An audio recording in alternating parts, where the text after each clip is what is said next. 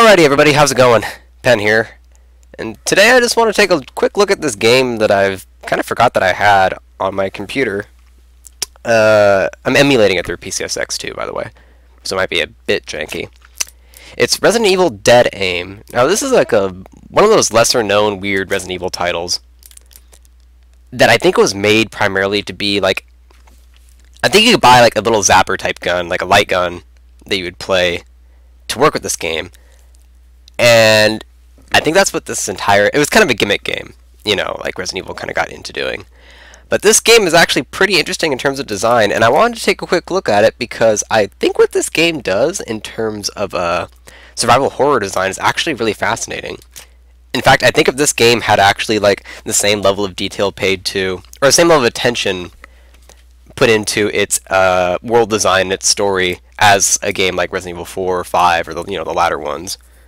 You know, not in terms of like story quality, but in terms of like making it grandiose and making it look really good. Now this game might have been actually pretty good, because as it stands, there's like no actual like environment interaction. I'll get into it so I can show you. But what I think this game does in terms of gameplay is really fascinating, actually, especially for a early 2000s survival horror game. I'm just gonna skip all the cutscenes because really it's a late Resident Evil game and the story is not worth getting into. So this is the standard camera view of the game. You can do you move with the left stick, although you can only move forward and back by default. And if you don't tap back, you do a quick turn. I think that was introduced in Resident Evil 3 for the GameCube, and then it's stuck around since then. Really good feature. Most games you double tap, or you press back and the run button to do a quick turn, but it's one of the better features of the Resident Evil games. You can't really do without it. It might have been in Resident Evil for the Sega Dreamcast, actually. I forget which Resident Evil that was, but I think I might have introduced it in that one. So, okay. So I think on hard you start with less items or something. In my other save file I loaded up that I haven't touched in years, I had like all the weapons and I had just started on this boat. So yeah, this is the standard world interaction. We're on a boat right now, although I don't get how that fits in the story. I think Resident Evil's been on a boat 3 times so far in its history. Revelations, Resident Evil Gaiden, and then this one, I think. So, first off, I really like this camera view because it gives kind of that classic Resident Evil sense, but you're still aware enough of your surroundings to, get your bearings. Your camera view is limited, but it's also atmospheric, and it fits. It's a third-person view that gives you a view of your surroundings, but also feels like it fits. It feels like a less restricted version of Resident Evil 4's camera, which might be necessary because the way the shooting works, which is like this. You tap R1, you enter this like light gun view almost. Like I was saying, this game is meant to be played with a light gun, like a wireless gun that you can aim at the TV, and that's how you aim. It has the GunCon 2, I guess it's called. It looks like that. So what I think is actually really fascinating about this game is the way that these two movement styles play into each other. When you aim, you have to hold down either L1, which makes your movement like this slow forward-backwards version. I guess it's called sneaking in game. I guess while you're sneaking, the awareness of zombies is smaller, so you have to get closer to them for them to notice you. And then if you hold L2, you do this one that allows you to side strafe. Now what's cool is that normally when you're aiming, if you try to move, forward or backwards, you stop aiming. So you can look left and right with the left stick, or with the right stick you get full movement around. But if you move with the left stick forward or back, you exit aiming mode. But if you hold down that strafe button, L2, you got full range of motion, which is really interesting. So I actually really like how smooth the transition is between aiming and moving. You can get in, aim, pop off a few rounds, and then quickly move out or back up, and then get back in. It's interesting the way that works. Now, one of the first things that you'll notice might be missing from a Resident Evil game is that there's no flavor text. I'm running around clicking on shit, and I can't interact with any of it. And this is a Resident Evil game. That's like the core of the Resident Evil and Silent Hill series is, flavor text, reading what everything in the world around you is about. So that's kind of what I mean by this game lacks the same attention to detail as other Resident Evil games, and that, they didn't bother putting in any flavor text. You kind of just do stuff. You basically just walk around and shoot.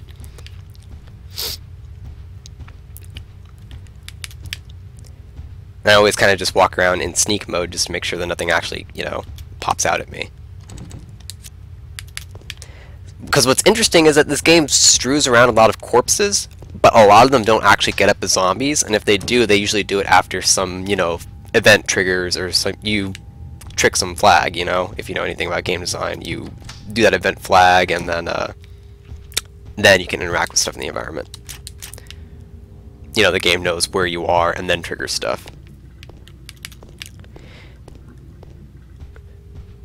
So just looking at it, what I think is significant about this design approach, and I think what will become more apparent as I start to fight back against the zombie horde, is that this game is not easy, by any means.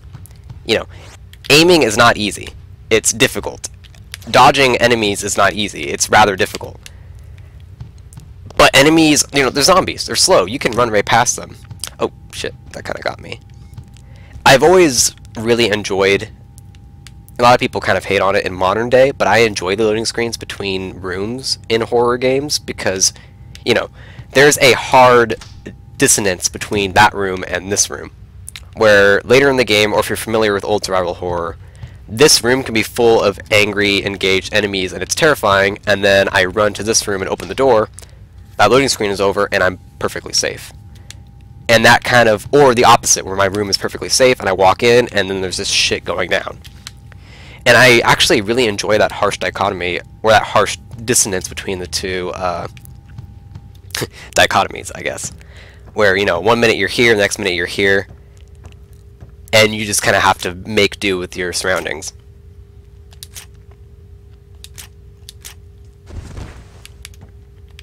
If you heard that body over there moved, I think that's the first zombie you fight in this area. Oh, yep. So now you can get a little taste of what shooting in this game is like.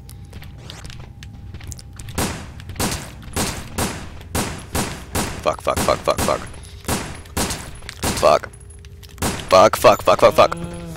See, as you can see, this is not easy. It's actually kind of, it's quite scary because of how not easy it is. Now actually, yep, I didn't actually kill the zombie. What I thought is interesting is that you can't look down very far. Oh, fuck, fuck, fuck, fuck, fuck, get off, get off. Fuck, I'm just gonna run. You can't look down very far by default, like that's as far down as you can look, unless there's a zombie on the ground in front of you. Then the game will be like, okay, trigger like a light railgun shooter cutscene where you can look at the ground, actually.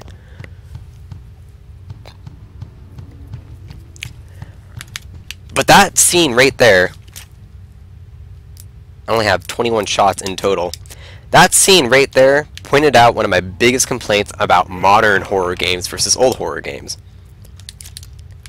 And that is that I didn't feel like I killed that enemy, so I ran away.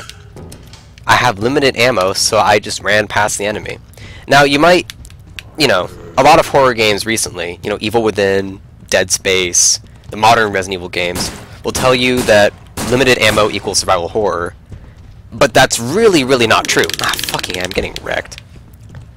This game is actually really hard on hard difficulty. How am I doing? Caution? I don't know how the health system... Oops. X and circle are confirmed, just like they just combine the Japanese and American traditions.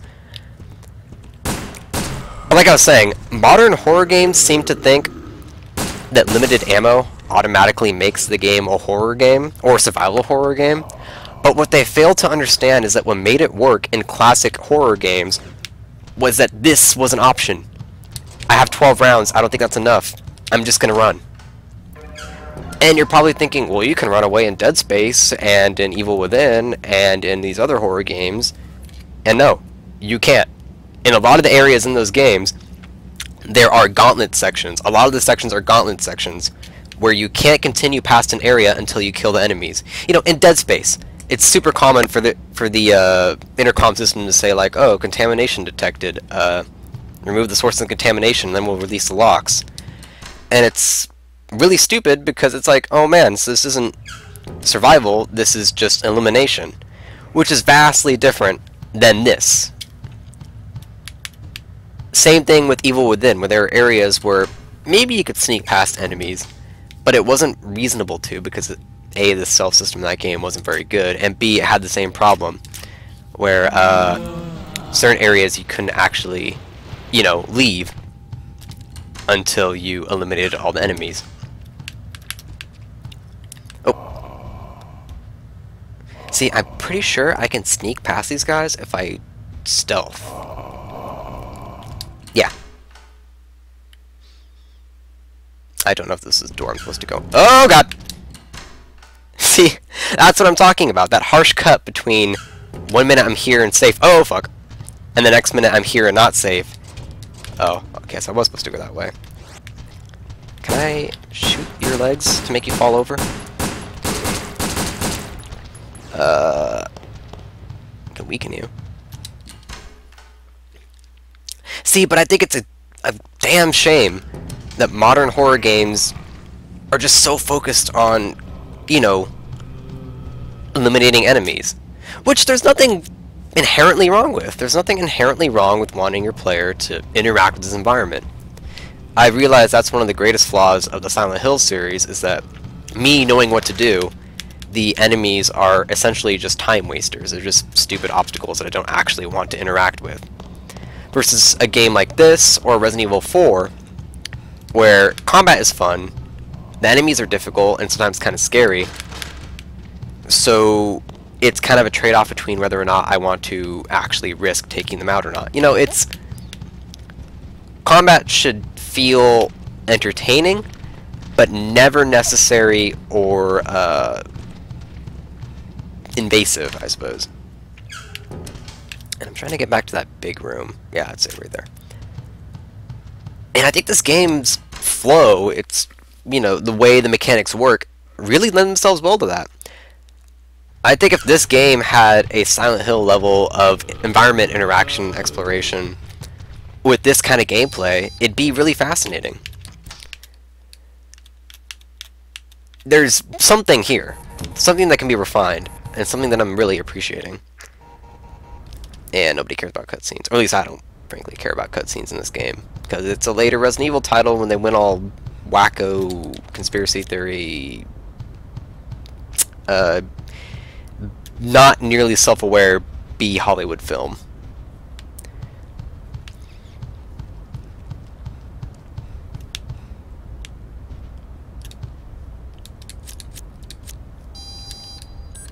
But yeah, I honestly really enjoy this this gameplay style.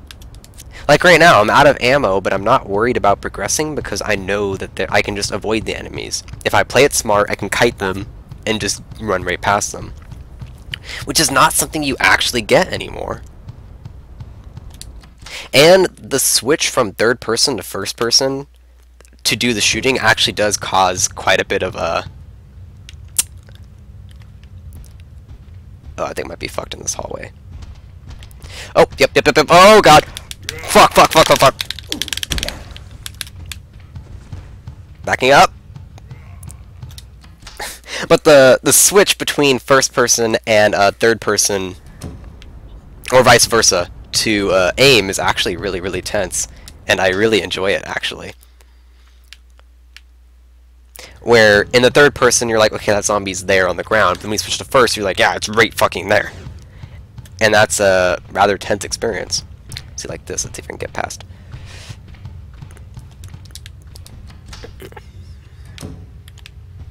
Is that ammo?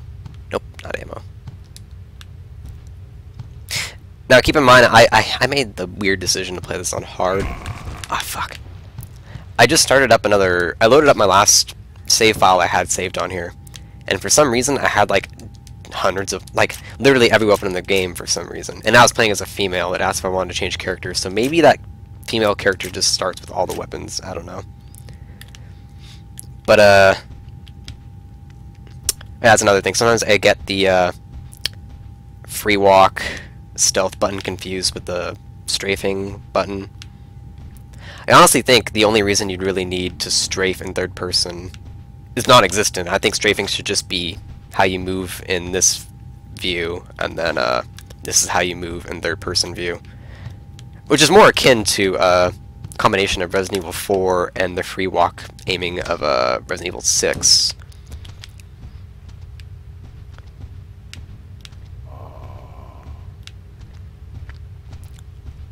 But see, this is survival horror. I feel really tense taking on any enemies.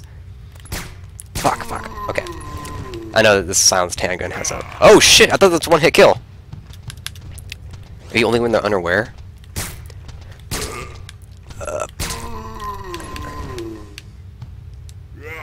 Okay. But see, this is survival horror. This is actual survival horror. And I actually like the safe room music a lot. But you don't see this anymore. This kind of ooh, ammo. Crapload of ammo. This sheer degree of tense survival horror. Groovy. And it's a bit of a shame that... Oops, I'll overwrite the other save. It's really a bit of a shame that such an interesting, like, movement concept was kind of wasted on such a throwaway Resident Evil game.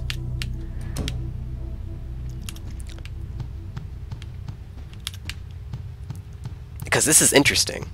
I honestly think if they released a newer Resident Evil with this kind of gameplay mode, or this kind of gameplay style, this focus, it would do really well. Because this is what I miss from Resident Evil. If this had really nice graphics, and an actual decent, or not good, but engaging story, it would be a really good game. That would be Resident Evil 7, or what 5 and 6 should have been.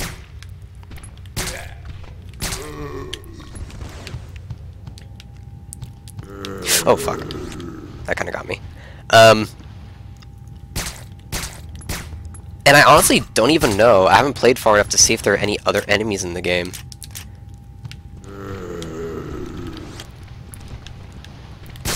But one focus... Oh, that's one thing that I thought was really interesting.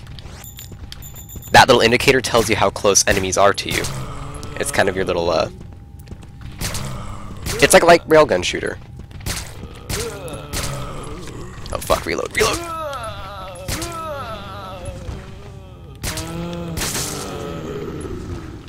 Oh my god.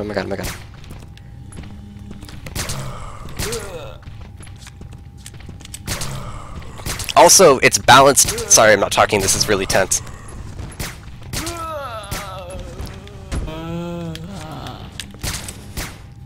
It's interestingly balanced where if an enemy is within a certain distance of you, critical hits will always knock them back. Like, that's how they balance them just inevitably getting close to you and cornering you. And I also vastly appreciate the fact that hovering the cursor over corpses also shows enemy indicator. Because there are some corpses on the ground that you can shoot that will eventually get up, and you can trigger their interaction early by doing that. It's just... This is clever. This is clever, and it's rather balanced. It strikes a balance between exploration and combat. And the two aren't necessarily divorced from each other. You know, you can still kind of move around and try to navigate your environment while in this mode.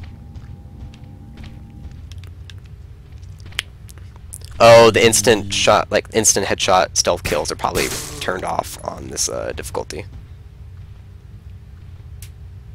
Maybe not. I don't know. Maybe it is just they can't see you before you shoot them in the head with this weapon.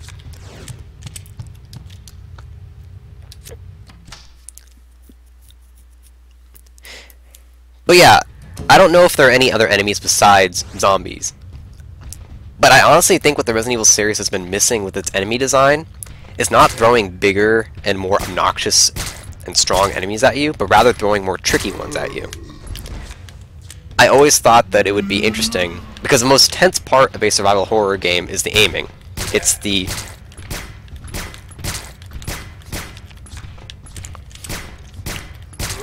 Ah, that was really close. And there are zombies of varying speeds. I was lucky that one wasn't fast enough to catch me while walking backwards. So some of them do kind of a light jog, and some of them kind of just shuffle faster. I always thought the forward evolution of the survival horror enemy was not bigger or tougher enemies, but rather enemies that are more complex to engage. ones that have weak spots maybe you have to hit. Like, imagine if these zombies, kind of like Killer 7, if you ever played Killer 7. In Killer 7, you kill the enemies by hitting their weak point, which you don't see until you hover the crosshair over. So when you engage an enemy and they're walking towards you, you have to kind of scan over them with the crosshair, or, you know, you hit the button to scan their body, and it shows you briefly where the weak spot is. But I think that approach of making enemies more puzzles and tests of skill, rather than just, oh, fuck. That got me. That really got me. And see, that's another thing, is that I'm going through all these places really fast because there's no flavor text and there's nothing to actually look at, so it's rather boring. But I've always thought that the forward evolution of making a horror game is not to make bigger, beefier, weirder looking enemies, but rather to make ones that are more complex and interesting to engage. And Evil Within kind of took steps towards that, where headshots weren't always guaranteed kills, and some enemies just had, you know, perpetually apparent instant kills when they hit you. Like, all the bosses in that game were all one-hit kills, which was a poor design choice in my opinion. But I've always thought, you know, having an enemy that you had to do something with, you know, like maybe get him to try and attack you and then grab something and get stuck, and then attack his weak point from behind, or, you know, interesting stuff. Not just, you know, hey, this enemy has more health and deals more damage than the others, because that's just silly. That's just poor design.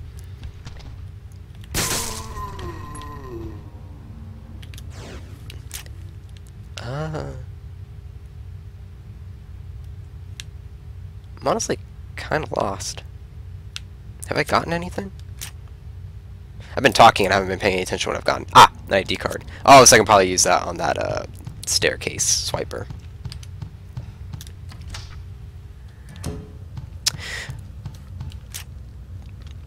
So yeah, I guess that's it. That's this is Resident Evil Dead Aim.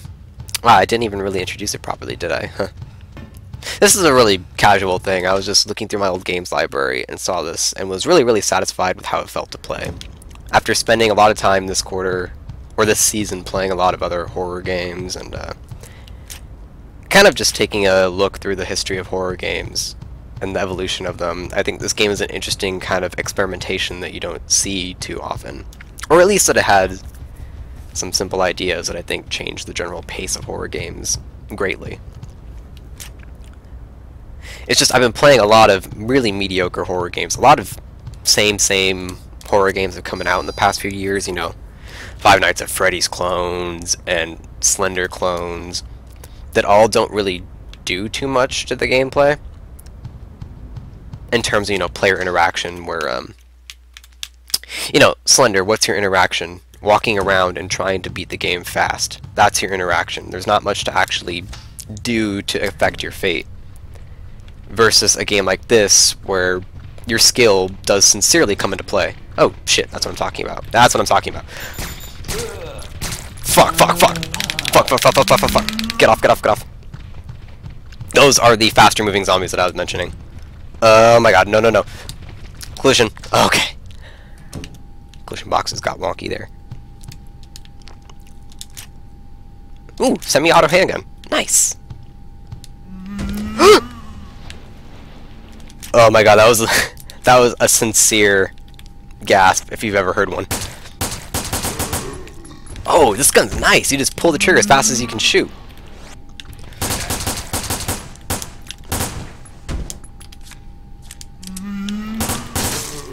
Or you can just hold it down.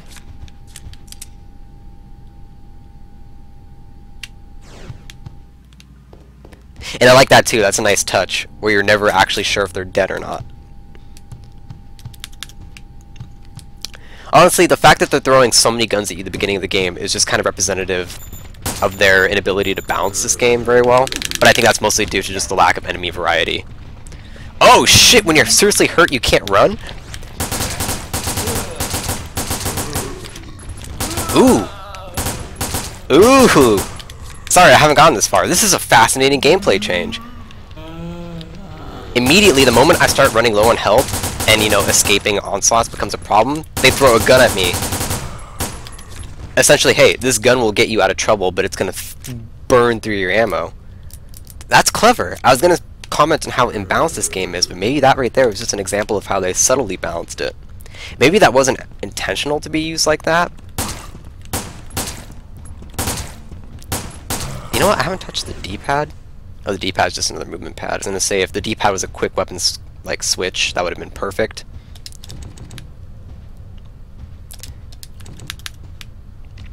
Honestly, if another game came out like this, or similar to this, with better environmental design, a much more enticing story, deeper atmosphere, deeper exploration, lots of flavor text, lots of stuff to explore, if it had, like, in-game pause, like, no pause, except for a pause screen, if your inventory was done in-game, if your map was done in-game, maybe not the map, I'm of two minds of that concept.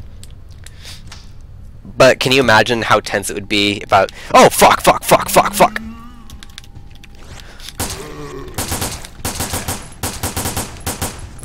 How tense it would be between switching between this weapon, this handgun, which is the strongest, versus, you know, that,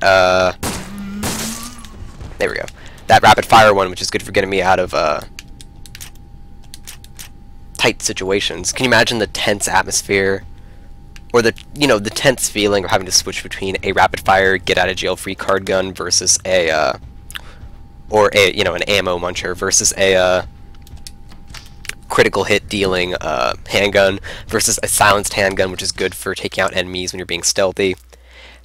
There's something to be said there. There's something there.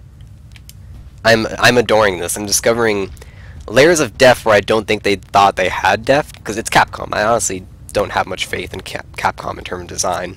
At least not these days. But, yeah, this game is just fascinating. The combat feels tense, and if they had more varied enemy types, it would feel even more tense.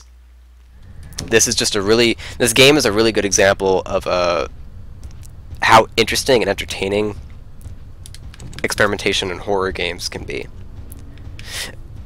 And I think that's a very interesting thing that sets horror games apart, is that they function very fundamentally differently from other games, where other games are meant to be not just entertaining or just, you know, something to be played and entertained with, but I think horror games have a license to get away with a lot more in terms of the way they make their player interact and feel. You know, Silent Hill 2 is a painful and dark and sad experience. And Resident Evil 1, 2, and 3 and all those classics are a tense and dark and gritty experience, you know, claustrophobic. It's just horror games have a license to get away with a lot more than other games. I'll probably do the other side. So I enjoy ruminating over them more than I do other games. In terms of story, in terms of a lot of things, they just have a lot that they're able to do and get away with, that I am greatly appreciative and privy to.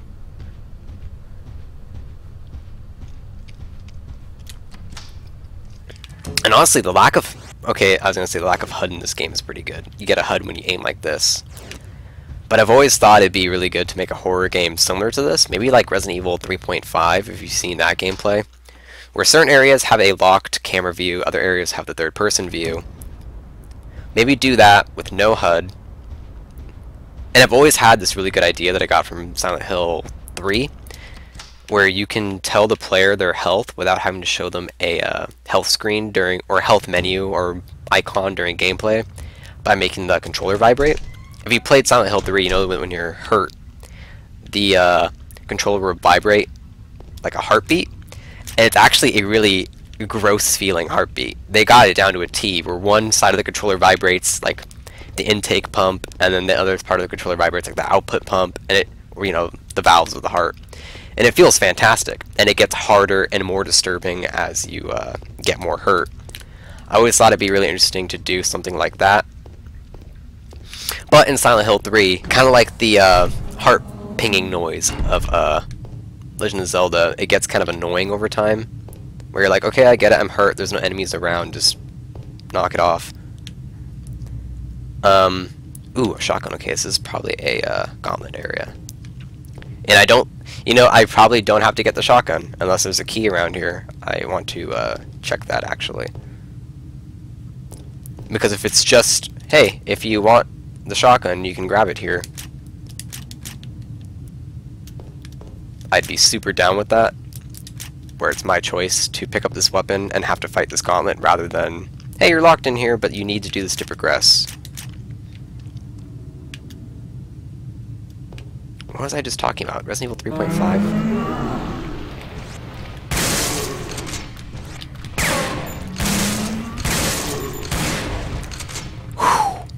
Almost gone, almost gone. Got it! Yes! That's what I'm talking about. That was tense as shit. Yeah, so Resident Evil 3.5D were locked camera angles some places, free camera angles other places. Always thought that would be a good gameplay style. So yeah, I'm just rambling. This is a casual thing, but yeah. I mean, if you can get your hands on this game, I ripped a PS2 copy of it I had in my library over here, and I'm emulating it because my PS2 is broken, and also so I can record it proper. But if you can get your hands on a copy of this game, I kind of recommend it. This is an interesting experimentation in the series, and also just in horror games in general. But I think it's... Oh, God!